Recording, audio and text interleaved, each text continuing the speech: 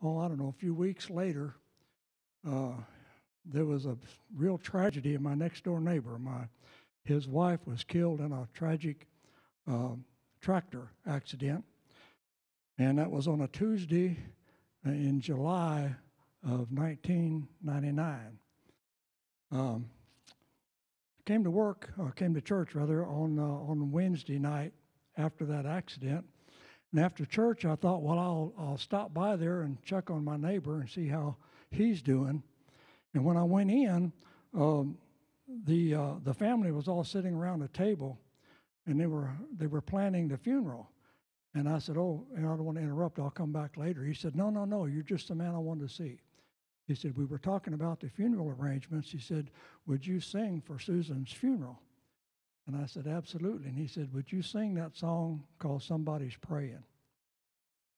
Well, that Wednesday night, when I was at church, the guy in the sound booth found my soundtrack and gave it to me.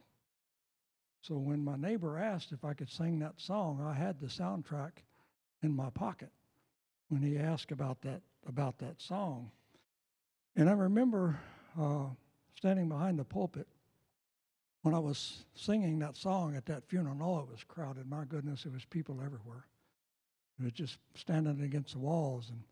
And I thought, God sure went to a lot of trouble getting this song here right at this particular time. There's a message in this song that somebody in here needs to hear. Maybe it's a person that doesn't normally go to church and they just happen to be at this funeral. Maybe they need to hear this message. There was some family issues going on. I thought, well, maybe one of the family members really needed to hear this message right at this particular time. For some reason, God had that song at that particular time. And I thought, wow, that's really something. That was on a Friday when we had the funeral. The following Friday, we got our phone call that my son's, he was a military pilot, and his plane was shot down, and the whole crew was killed. And I thought about that later, about when I sang a song at that funeral. I thought, I was looking out there to see who needed to hear that song when I should have been looking on this side of the pulpit. I knew God uses people to minister to other people, but I never knew that he used you or us to minister to yourself. And I just feel like that message and that particular song was something that God gave me to kind of prepare for that. Let's share the song with the people, please.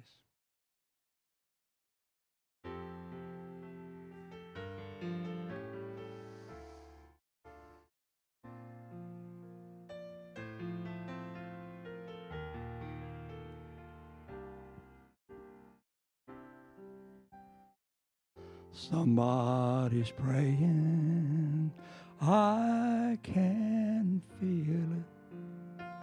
Somebody's praying for me. Mighty hands are guiding me to protect me from what I can't see. Lord, I believe.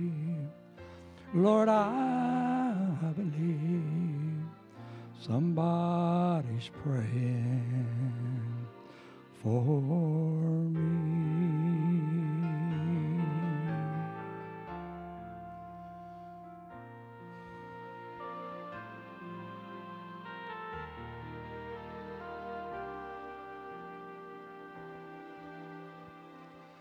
Angels are watching, I can feel it. Angels are watching over me.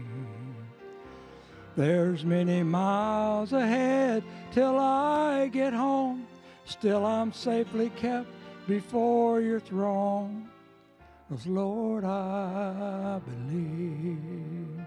Lord, I believe your angels are watching over me.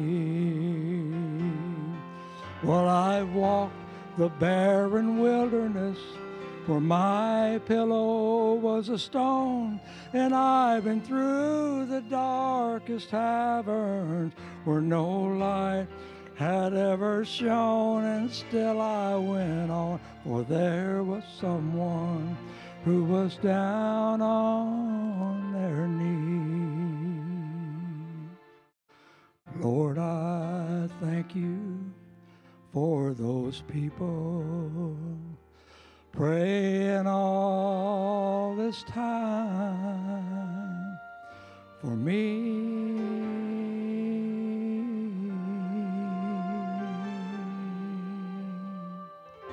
Somebody's praying, I can feel it. Somebody's praying for me. Mighty hands are guiding me to protect me from what I can't see. Lord, I believe. Lord, I believe. Somebody's praying for me. Somebody's praying for me.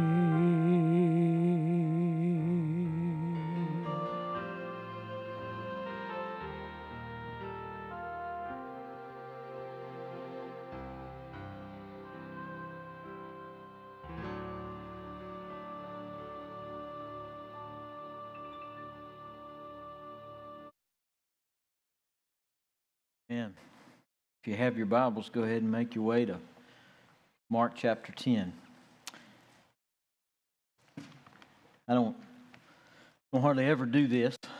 Matter of fact, I don't know if I've ever done this. That's a frightening thought, right? You know, that song, Miss Doris is the one who kind of put that together and asked, could Ray sing it? He didn't want to. He'd sing it before so many times, he said. And I just looked at him. I said, you're singing that song tonight. I'm not asking. I'm telling you. From a good authority, you're going to sing that song tonight. And we've always kind of laughed and joked about the difference between Sunday morning specials and Sunday night specials. That, you know, someone who maybe can't sing too well, maybe we ought to put them on Sunday night special. And I looked at Ray. I said, I've been wanting to tell you for a long time, you got a Sunday night special. Ray, that was a Sunday morning special. Great job. Great job. You know, when you've been praying for revival and seeking God for revival as a church, and I believe you have, I hope you have, there's all kinds of things that come up. All kinds of issues, family issues, personal issues. And you know, as he was singing that song, I thought, you know, maybe we ought to do something a little bit different tonight. If you're here, and listen, if nobody moves, we'll pray and go on. But if you're here and you say, Brother Doug, I need a special prayer tonight over me and my family, and maybe it's a child, maybe it's I don't know. I have no idea. But I'm going to ask you to do something, and it's going to be very uncomfortable, and so we'll know it's God. If that's you, will you just come forward, and I'll have a time of prayer. I want to kind of lay my hand on you and pray for you. Is anyone here like that? We say, Brother Doug, I need a special prayer.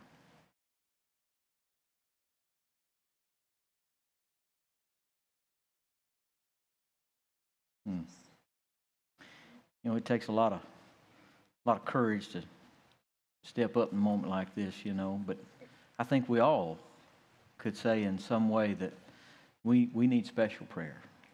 We need special prayer. And I know COVID and all has kind of kept us separated, but you know, it's time to come together again. It really is. And I'm so honored that God's moved in this way tonight. So we're going to pray over these. And if you'll do something for me, I know we're Baptists. It may be a little bit different. But if you're able to do it, will you just kind of extend your hand toward them? And we're going to kind of gather in just a little bit closer here. And I'm going to lay hands on these and pray for these who've come. Join me in prayer.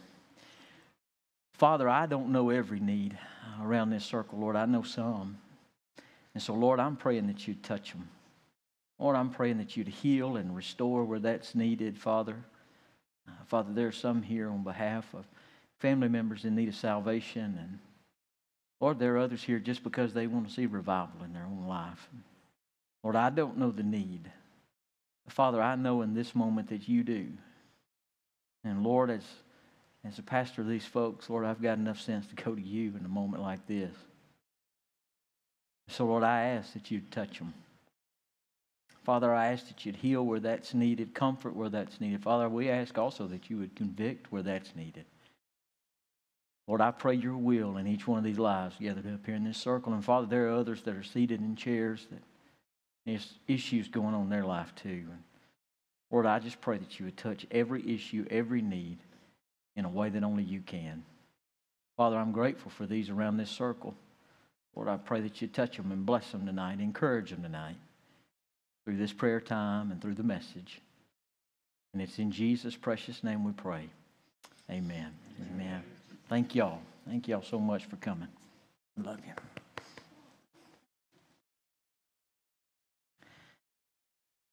You know, you got to be careful when you start praying for revival. God will send it. God will do it. But through that, there's a whole lot of other things that's going to happen. Good and bad, and at the end of the day, we know he receives honor and glory for it, so we give it all to him. But when you start praying for revival, you start seeking God for revival, and you start really seeing God move in individuals' lives, both the good and the bad happens, and we know that all hell will turn and attack if it's possible. And you know, and I'm not saying it's happening necessarily an attack on our church. I don't think that's the way it begins. I think it begins with our families and our homes and our own spiritual walks. Y'all, we're doing so good as a church. I just can't think of a complaint. I wish I could, but I can't think of a complaint as a church. God's just blessed us, and you know, we started the Bible school, and we assumed kids would come. We really didn't know, but we've had a great group of kids, and this coming Wednesday is Salvation Wednesday. So pray that there'll be kids that'll receive Christ, and that's the ultimate goal of every Bible school. And so God's been so good to us. But I know families going through some issues. We've got families that have children overseas fighting on behalf of this nation, and we've got others who have had issues inside their home. Of course, you know, this last week, I think everybody kind of knows we had a teenager that ran away, and, you know, issues around that. And the teenager's fine, was found and taken care of, so everything's good there. But still, you know, it just, things like that seem to happen. And unexplainable things. And when God's moving, those kind of things happen. And we can explain them by spiritual warfare. Now, that's not really the message tonight, but the message tonight is this, that when you begin to pray and you begin to seek God's face, it's not always our way. Not always our way. And I want us to look at kind of what I call a loser in your Bible. If there's ever been a loser in your Bible, I'd say this rich young ruler is absolutely a loser in your Bible. Not because of who he is, but because of the decision that he makes. And I want us to notice, and we'll talk some about salvation. There's absolutely a salvation message here, and I understand that. And y'all know me, I'm an evangelist by heart, and that's my passion. But really that's not really the direction I want to take it tonight. I want to take it more of the revival side, and God moving, and how he moves is not always the direction that we would expect him to move. So for the next few moments, let's look at this story of what we know is the rich young ruler. And I'm going to tell you before we get started, I've got good news. Some scholars believe that the rich young ruler may have possibly been saved later. And there's nothing in our Bible that teaches us that, but historically they look back and believe that they know who it was, and maybe they do, maybe they don't. You read your Bible, he's not named, so I don't know who he was. But wouldn't it be great if we got to heaven and he said, yeah, I blew it and got in the scripture on the bad side, but I did trust Jesus. Wouldn't it be great to know that he could possibly be in heaven? I choose to believe that at some point maybe he gave his life to Christ. But here, he did not. That's why we called him the loser tonight. The Bible says in verse 17 Mark chapter 10, that as he was setting out on a journey, a man ran up and he knelt down before him and asked him, "Good teacher, what must I do to inherit life?" Well, point number one is this: the loser's approach.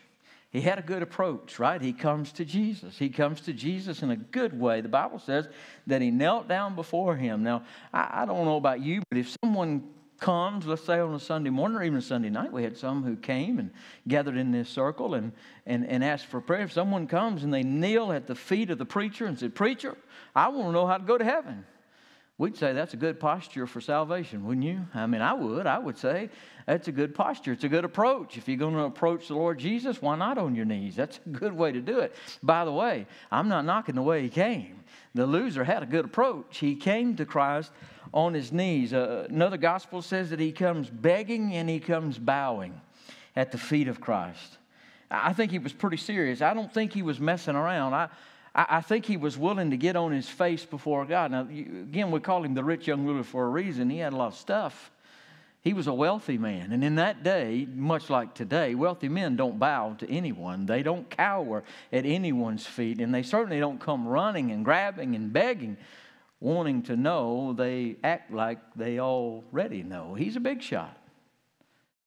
This happened in a crowd. This didn't happen off by itself. This happened almost right after he's blessed a group of children. You can see it there in the scripture. And he's been questioned about divorce, so there were Pharisees around. There were religious people around. And this dignified man comes and lays down at the feet of Jesus.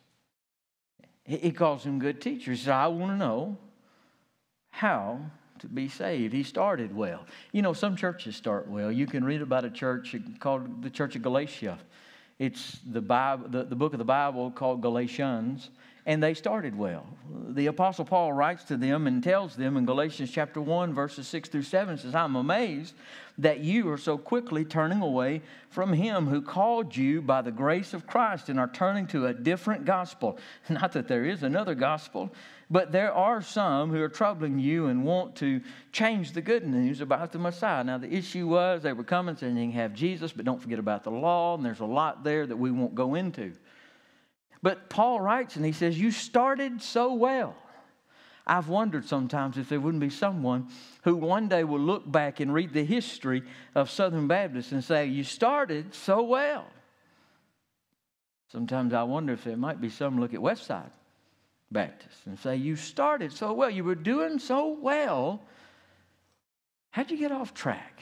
It's easy to get off track, isn't it? Easier to get off track than it is to stay on track. There's so much junk out there and goodness in 2021, all kinds of junk out there. There's debates and fusses and fights, and we could get into it if we wanted to. I choose to just focus on Jesus, if that's okay. Amen. There's a lot of stuff. We could debate. We could talk about it. You know, talking about the budget and all this last week and looking ahead and y'all, it's just exciting what God has just blessed us to be able to give. And in this day, inflation, everything that's going on, we could hoard it up. I mean, it would even make sense to hoard up more than we do to keep it, but that's not what God's called us to do. And so we're having mission committee meetings to figure out how we're going to spend over $100,000 to give it away. Amen. Because God has blessed our socks off. And if there's a reason why this church has grown and done what it's done, it has nothing to do with leadership. It has everything to do with missions and giving and faithfulness of this church body. That's it. That's it. Well, I mean, the preacher ain't half bad, but I mean, that's it. That's a joke, y'all. It hasn't got anything to do with the preachers and Sunday school. We got good Sunday school teachers. Paul does a great job, but we all understand it has nothing to do with us. Paul writes to the church at Galatia and says, "You started well, but you got off track. The rich young ruler, the loser, has a good approach." He makes a fairly good appeal. He asks him, he says, "What must I do to inherit eternal life?" It's a good question, isn't it? If you don't know how to go to heaven, it's a good question to want to know. It's a good question to come and to ask. He has the right question. I think he's sincere with his question. I think he really wants to know. I think he really sincerely wants to know how, when I die, how can I know that I'm going to go to heaven? There's a lost world out there that some could care less, don't think there is an afterlife, but at the end of the day, there's something nagging at their heart. How can I go and have eternal life? Blaise Pascal said it's a God-shaped vacuum inside of each person's heart and soul. It can only be filled with the heart of God. We try to fill it with drugs and alcohol and sex and television and family and new jobs and new houses and cars and boats and all these things, and yet it can only be filled with God. Amen. There seems to be something missing, and the rich young ruler's understood something's missing. He's heard the stories of Jesus. If you look on the timeline of Jesus' life, you'll see that this is getting towards the end. As a matter of fact, if you look through the Gospel of Mark, you'll see very quickly there's going to be a triumphal entry of Jesus into Jerusalem, and that's the beginning of the end of the beginning. That's a long story. We'll talk about that in a moment. So this is getting near the end of his ministry. He's heard of the blind eyes. He's heard of the lame legs. He's heard of everything that Jesus has done. He's also heard that this guy gives eternal life. And he knew he was missing it. This man asked a good question. He asked a question that some of us, if not all of us in this room, have asked at some point in our lives. And I was very blessed to be raised in a Christian home and ask it as a child, which it is so much easier for a child to be saved than it is a senior adult. Not that senior adults can't be saved. We've seen them saved. It's just so much easier. And I'm so grateful that at some point I started asking those questions and the Lord Jesus came into my heart. I'm so grateful that he would come into my heart, come into my life and save this old, dirty, wretched, no good soul and not throw him away all these years later.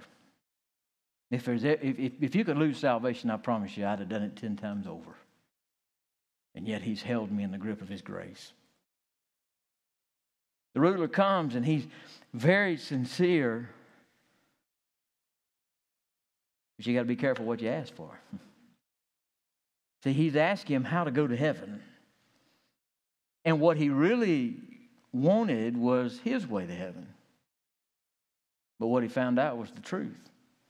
It reminds me of a story of a man who walked into a restaurant. He had a full-grown ostrich behind him when he walked in the door. I don't know if you've ever seen anyone like that, but they stand out in the crowd. The waitress asked him for their orders. The man says a hamburger, fries, and a Coke. Turns to the ostrich and says, "What's yours?" Ostrich says, "I'll have the same." Short time later, the waitress returns with the order and says, "That'll be $9.40, please." And the man reaches into his pocket and pulls out the exact change for the payment. Next day, the man and the ostrich come back in, and the man says, "I want a hamburger, fries, and a Coke." And the ostrich says, "I'll have the same." Again, the man reaches into his pocket and pays with the exact change. This becomes sort of a routine until the two enter again. The usual, the waitress asked, "No." Said, "This is Friday." Said, "I'll have a steak, a baked potato, and a salad," the man says, and turns to the ostrich, and the ostrich says the same. Shortly, the waitress brings the order and says that'll be $32.62. Once again, the man pulls in to his pocket and pulls out the exact change and places it on the table. The waitress can't hold back her curiosity any longer, and she says, "Excuse me, sir." He says, "How do you manage to always come up every time with the exact change in your pocket?" Well, the man says, "Several years ago, I was cleaning the attic out, and I found this old lamp. When I rubbed it, a genie appeared and offered," and see, this is where you know it's real. "A genie appeared and offered me 2 wishes. My first wish was that if I ever had to pay for anything, then I could just put my hand in my pocket and pull out the exact amount of change. It would just always be there." Waitress says, "You know, that's brilliant. What was your second wish?" He says, "Well, my second wish," explains the ostrich, "my second wish was for a chick with long legs who agrees with everything I say." And some of y'all be halfway home and you'll laugh about that. That's funny. Be careful what you ask. people in Jesus' day had to be very careful with what they asked Jesus. He said, if you didn't want to know the truth, you've asked the wrong guy. Jesus turns to this rich young ruler, and he answers him in a way that I never could, nor would I. He turned to him and he says, why do you call me good? He says, there's no one good but one, God. In verse 18 and 19, he says, verse 19, he says, you know the commandments. He says, do not murder, do not commit adultery, do not steal, do not bear false witness, do not defraud, honor your father and mother. He said to him, teacher, I have kept all these from my youth. This morning after church, little Samuel's been asking questions about salvation.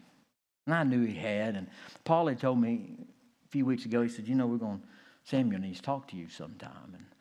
And I said, well, anytime. Be glad to talk to you. But when I hear that, I don't go to kids. I kind of wait for kids to, it takes some nerve to come talk to the preacher. And this morning was the morning. And so after church, they came. And I asked him the same thing I ask everyone, how's school going? How's everything going? And I could tell something wasn't right. He needed to talk to the preacher about other things. And we talked about salvation. Now, he didn't pray to be saved here. He may have when he got home. I don't know. But he was, he's asking questions. He's trying to find some answers.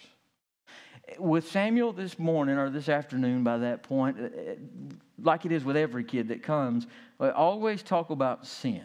Now, they know what sin is.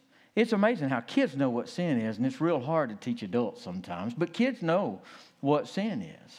And I asked him, I said, have you ever sinned? And I'm going to tell you what he said. He said, yeah.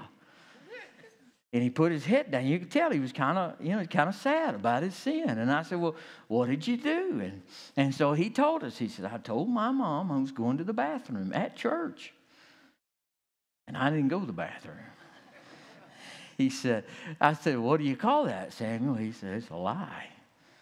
I said, yeah, it is. And the Bible says that we shouldn't lie. He said, yes, sir, you're right. You see, you need to know that you're a sinner before you meet the Savior. You can't meet the Savior until you know you're a sinner. Now, Samuel's realizing he's not fully understood. I don't think anybody in this room fully understood what sin really was and the depravity that we were under before we met Christ. Can we just be honest about that? I knew I needed Jesus, but I didn't realize. But the longer I walk with him, the more I realize how much of a sinner I am because I've asked him to reveal it, and boy, has he ever. And thank God he has, by the way. See, the rich young ruler came, and he wanted Jesus to just say everything's okay. He wanted a Joel Osteen preacher. Y'all ever heard one of those? Everything's going to be all right, man. Come on in. You've earned it. Did I say his name? I shouldn't have said his name. But if you watch Joel Osteen, I'll pray for you, all right? I'll pray for you. And that's not what Jesus said. He said, you know the law. And the man lied, didn't he? Now, I didn't mean to lie. I think he meant it when he said, I've kept all those from my youth. As best he knew how, according to the law, he had tried his hardest to keep all those. But who in here has honored your mother and father from the day you were born until now? Not one. Not even little Samuel. He lied to his mother in church. I heard him admit it this morning. That's not honoring. You know why he does that? Because of his sin nature. She gave it to him. So we can't get too mad at him. But we can't get mad at her either because it was passed down. We all know Paul's a sinner, right? It's handed down. It's a generational curse that we have in this flesh. But Sam's earned it, hadn't he? We all have. The rich young ruler had earned it. He thought he'd earned heaven, but he hadn't. Jesus said, why don't you even call me good? That's how he starts it out. Why are you calling me good? Now, why would he say that to the rich young ruler? Remember, the Pharisees want to kill him. And they ultimately will. And then they won't. Because he won't stay dead. Isn't that something about Jesus? He just won't stay dead. He just comes on back. You can't kill a man that's eternal. The ruler wants to know, what have I done right? Not what have I done wrong. See, the issue is not the goodness of man. The issue is the goodness of God. Because when we measure ourselves up to God, we all know we fall short of that standard. That's why Jesus looks at him and says, don't call me good. There's only one good, and that's the Father. See, that's the standard. It's not Moses' law. It's the standard of the holiness of God. Ruler doesn't get it, so he lies. And he says, teacher, I've kept all these from my youth. The Bible says something odd in verse 21. It says he looked at him. Jesus loved him. Isn't that good? He loved him. Don't miss it in the story. He loved him. He wasn't mad at him. He didn't want to shake him. He didn't want to hurt him. He wasn't glad that he wouldn't receive him. He wasn't excited that he would go to hell because of his sin. He looked at him and he loved him. The word in the Greek means he just felt sympathy for him. He had compassion on him. Why? Because his mind was so depraved that he thought he's good enough to go to heaven. Well, how do you look at lost folks? I mean the ones who say, I don't need that junk, that garbage. I don't need to go to church. You don't have to go to church to be a Christian. Sure does help. No, you don't have to go to church to be a Christian. I know that. I stood y'all, this sounds like an oxymoron, but it's not, a service department at a Chevrolet dealership. I'm saying that, and there's men in this room who know my truck. Tuesday morning, I went out to get in and turn, and nothing happened. Y'all, that's not good. So what do? You turn it back in. And at 6:30 a.m., before I've had enough coffee, it's not good. But I did go get in another Chevrolet and go to the prayer breakfast anyway. That's another story. It wasn't the Chevrolet that quit. It was the battery.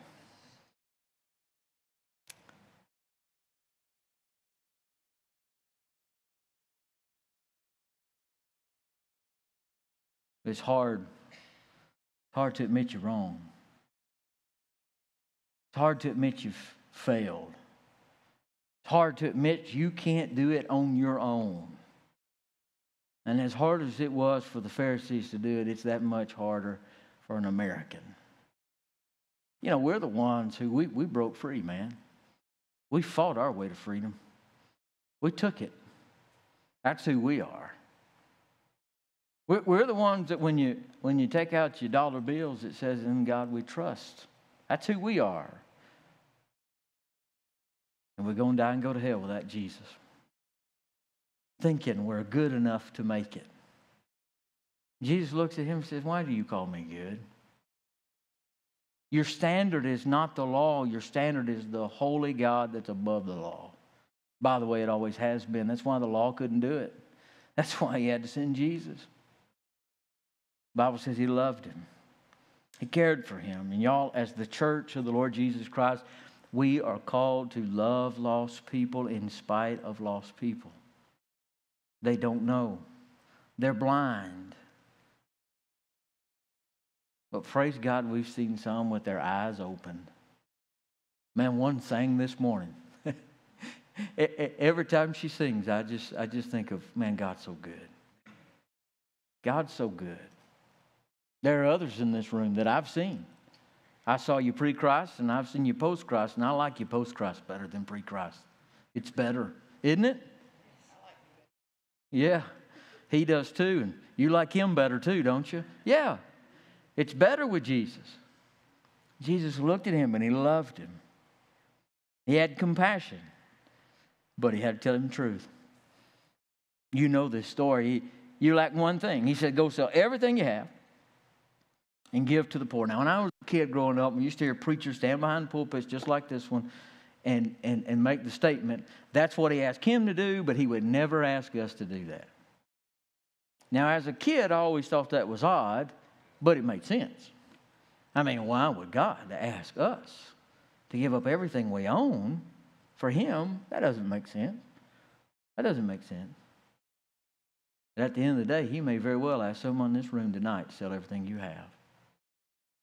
Don't leave that out of the equation. Now, I understand that's not the point of the message tonight, but if that's what he's called you to do as a Christian, sell everything you have, give it to the poor, and follow him. You say, but Brother Doug, If that's what He's called you to do, now you better be sure He called you to do it. But if He has, do it. Why would we in Baptist churches tell Baptist people that God would never do what He's done before when He says, I am the Lord thy God and I do not change? That's a scary thing. We've had preachers in pulpits making statements like that. You know why they make statements like that? Keeps your job. People get real shook up and get sideways. You start telling them that God might call you to sell everything you have and give to Him.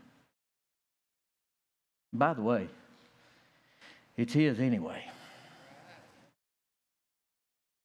If He hasn't called you to sell it all, He's called you to submit it all.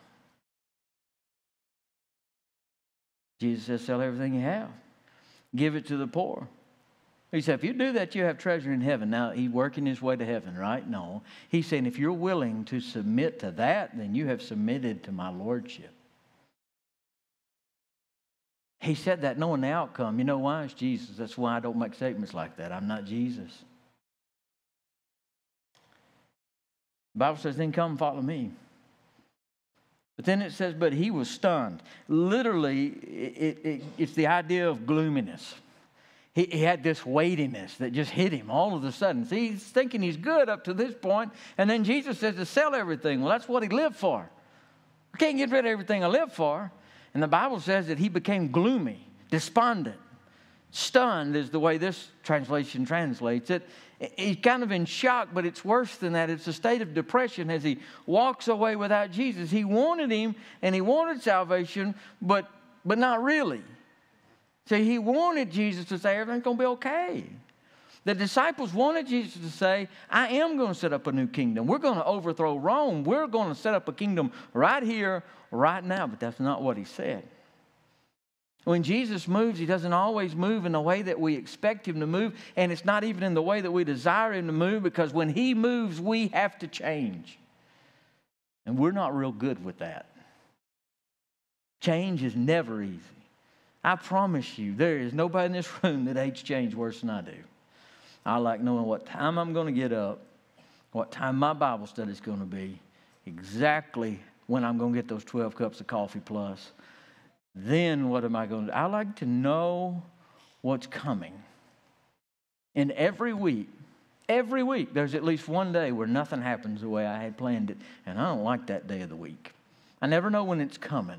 It'll hit you out of the blue, won't it? I got a big day planned. I'm going to get all this done. And at the end of the day, you ever had a day like that? At the end of the day, you go, I didn't do anything I planned to do. I did a lot, but I didn't do anything I planned to do. I don't like for anything to change my plans. But boy, it sure is worth it when it's God.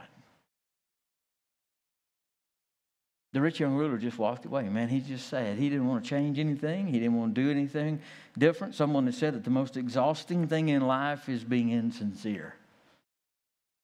He was sincere at the beginning, but man, at the end, he couldn't get over the hump. He just couldn't do it. What in the world would God have done for him if he'd have just said, you got it? You got it. Do you know where I can get a good for sale sign? Because I'm selling the castle tonight. God would have blessed him. That's not what He does. He walks away sorry. I think King James translates that sorrowful, gloomy, down, and despondent. Then the next verse. Jesus looked around and He said to His disciples. Now, the imagery in the New Testament is wonderful. The man comes up and he disrupts everything that's happening in Jesus' terms. It says if His disciples no longer exist, He's talking to one guy. And He tells him, He says, man, why you call me good? Only one good, and that's the Father. And He said, you know what the Scripture says. Don't lie, cheat, steal, don't do those things. I've done all of that. And He said, okay. Go sell everything you have. Come follow me. You have treasure in heaven. And the guy walks away. And Jesus looks around the crowd. It's as if He's looking for someone who would be willing to do it. And He turns back to His disciples and He says, how hard is it for those who have wealth to enter the kingdom of God? Man, I've seen this firsthand in places like Africa and South America, Chile, Temuco, Chile to be exact, just outside of town, the Mapuche people. The word Mapuche literally means white trash in their culture. They hate them. They hate them. They give them these reservations to live on, and they're scum of the earth. Well, that's who we went to reach. And you walk into a little hut with no running water, nothing. I mean, they have nothing. And you tell them about a Savior who can take them to heaven. Heaven seems better than here. I'd like to do that. They believe. They don't kind of believe, but they believe. And you don't have to take them to church planting school to know you need other believers to meet with. They just start meeting. They just start meeting. They'll have some old out-of-tune guitar with somebody who can't carry a tune in a bucket with a lid on it, and they'll walk in there, and they'll sit in a little hut about half the size of this row, maybe 3 rows there, and they'll put over 100 people stuffed in there, shoulder to shoulder, as uncomfortable as it can be to worship the Lord Jesus. When we went, we had a pastor go through the floor of one of the churches. And they don't have to have air conditioning and lights and sound system and all those things that America has to have. You know why? Because they have a need. They have a need, and only Jesus can fill it, and they know it. America is the Laodicean church of the day. We've got everything we need. And Jesus on the outside looking in, knocking on the door and saying, yeah, but you've missed me. You missed me.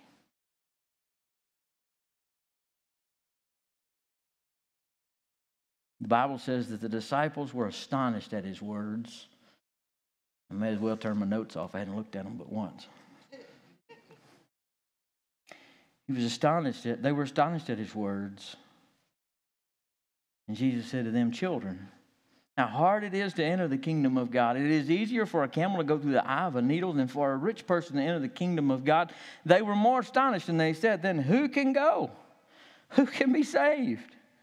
And Jesus said, with men it is impossible, but with God, not with God, because all things are possible with God. Peter began to tell him, look, we left everything to follow you. And Jesus said, I assure you, there is no one who has left house, brothers or sisters, mother or father, children or fields because of me and the gospel who will not receive 100 times more. Now at this time, houses, brothers and sisters, mothers and children in fields with persecution and eternal life in the age to come. But many who are first will be last, and the last to be first.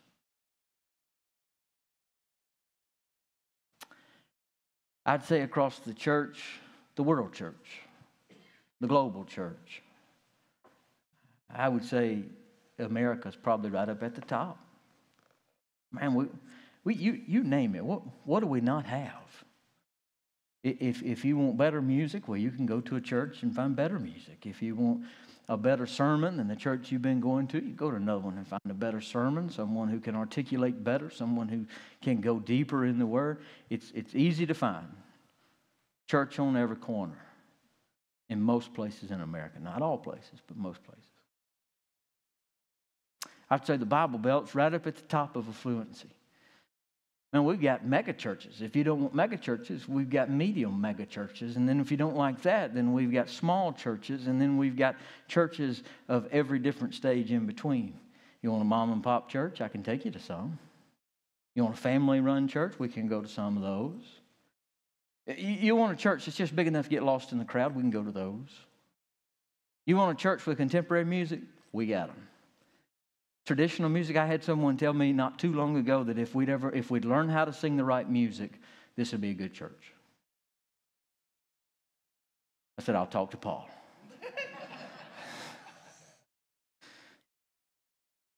You don't like my translation of the Bible? We can find a pastor with a different translation. What translation do you like? NIV? I can take you to one that preaches out of the NIV. You like King James? King James don't? I can take you to one of those. No problem. You name it. You know what I want? A church that will follow Jesus. That's it. That's it. I've got my preference of song.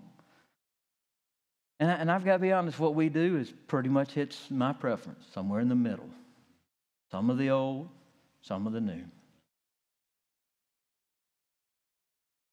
Dawson told me, he said, you'd like our worship at chapel. He knows I like a little peppier music, little rock and roll type music. I do. There's a song that's out right now called It's About to Get Loud, and it's talking about their worship. And I like that song. We probably won't ever sing that song here, but I like it. Dawson said in chapel, he said, we sing that song in chapel. I said, I'm coming to chapel one day. Yeah.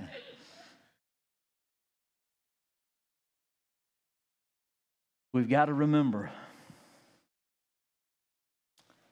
we don't get revival in the move of God on our time, in our way. It happens in God's time. And you don't get to dictate when He does what He does. Don't you wish you could? It doesn't work like that. And we say we want revival, but the way we may get it is He may tell you to change.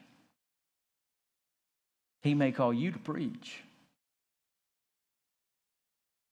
Not one amen. He may call you to teach the Sunday school class that we need a teacher in. He may call you to give up your Sunday school class and go sit in the nursery on Sunday. We have a need for that.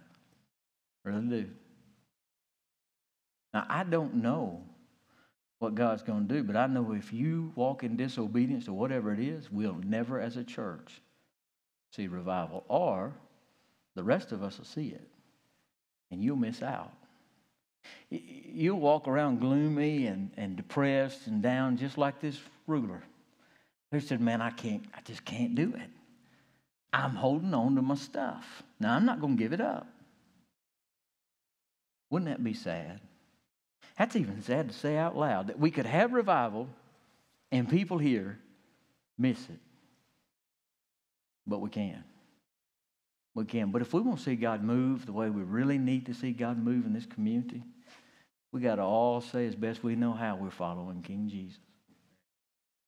If He were here, you wouldn't tell Him no. Well, He's here. He's here.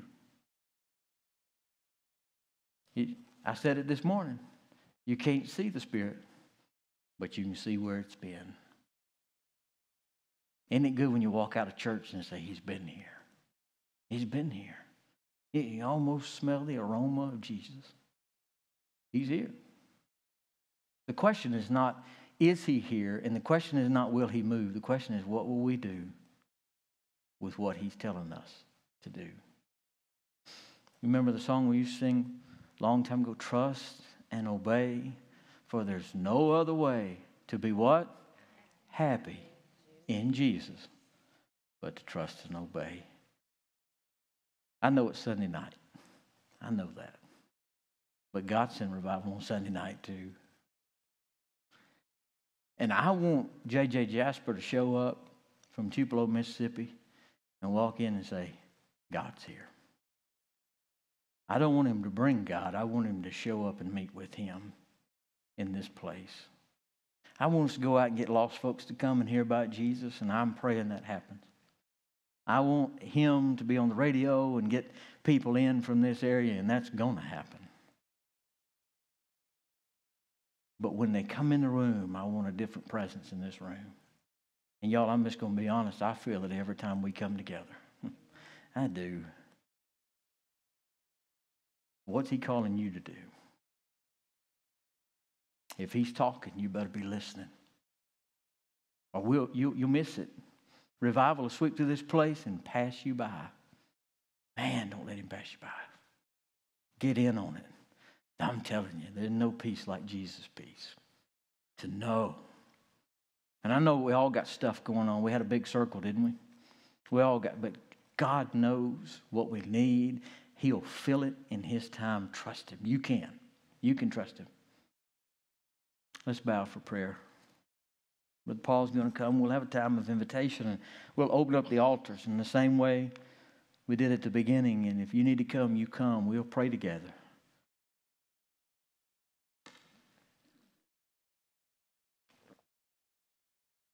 If the Lord's dealing with your heart, oh man, if He's calling you to be saved, trust Him. You can trust Him. He died for you. He lives for you. You can be saved this night. If He's calling you to preach, won't you come forward in just a moment and tell us? Maybe He is. If He's calling you to teach, maybe you need to come. Say, I don't know where I'm supposed to teach, but God's calling me. God's a big God. He may be calling you to missions. He may be telling you tonight, I want you to surrender to missions. It may be local missions. It may be overseas missions. If that's what He's calling you to do, why not tonight? Don't put it off. You'll never be happy in Jesus without obedience. Maybe you won't come and kneel on the altar and just pray for revival. I don't know. Whatever God's dealing with your heart, I just pray that you'd answer with a yes. Father, we love you. We praise you. Thank you for the night. Continue to speak in Jesus' name. Amen. Let's stand. If you need to come, you come as we sing. Lord, I come, I confess, bowing here, I find my rest. Without you, I fall apart. You're the one that guides my heart. Lord, I need you. Oh, I need you. Every hour I need you. My one defense, my righteousness. Oh God, how I need you. Where sin runs deep, your grace is more. Where grace is found is where you are. And where you are, Lord, I am free. Holiness is Christ in me. Lord, I need you. Oh, I need you. Every hour I need you. My one defense, my righteousness. Oh God, how I need you.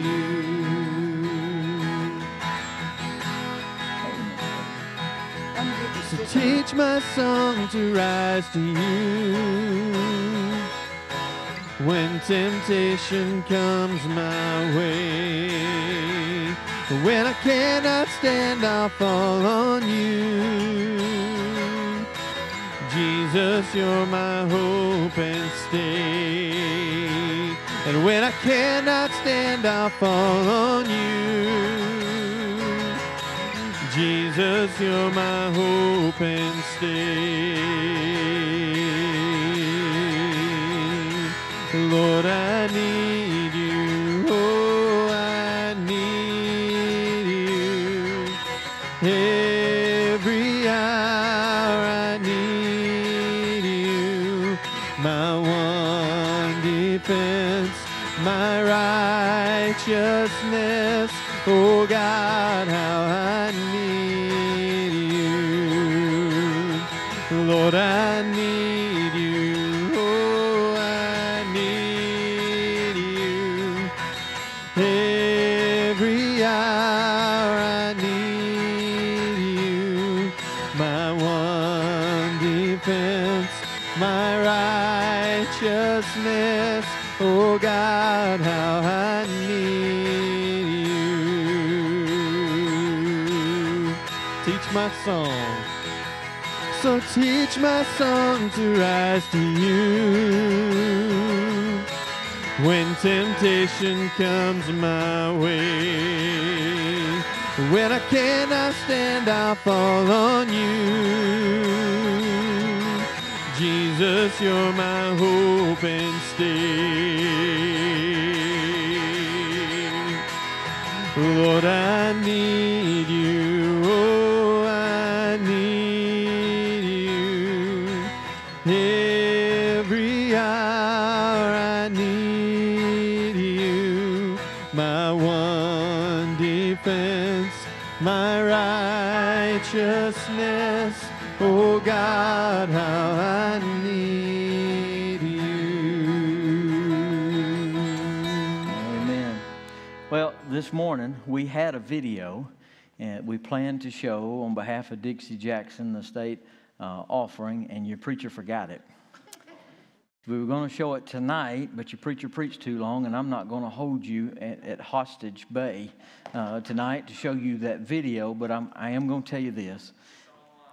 Yeah, it's online. You can go watch it that way. We'll show you another video coming up. But this is the week of prayer for Dixie Jackson, which is our state missions offering. They've asked that today, this Sunday, if you haven't picked up a prayer guide, please do that. But they've asked today to begin the week of prayer for Dixie Jackson Arkansas missions offering by asking God to ignite a vision in your heart for your role in Arkansas missions.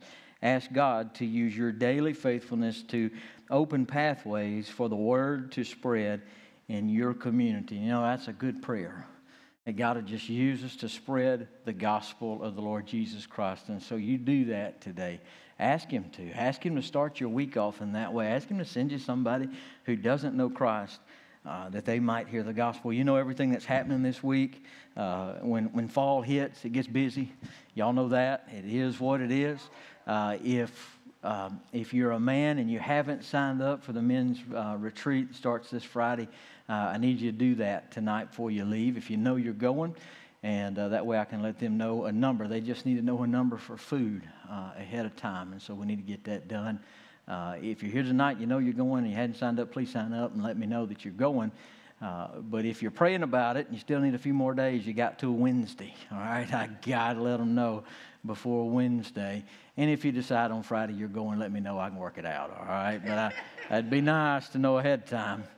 So you be sure and sign up for that. A lot of stuff going on. Be in prayer for this weekend, this next weekend. We're praying for God to move among our men and for God to use that as a catalyst for revival for the next weekend. And so praying for that. Anyway, everything else that's going on, thank you so much for coming tonight. We've had great Sunday night crowds. Thank you for coming. If you're a guest with us tonight, we have a few.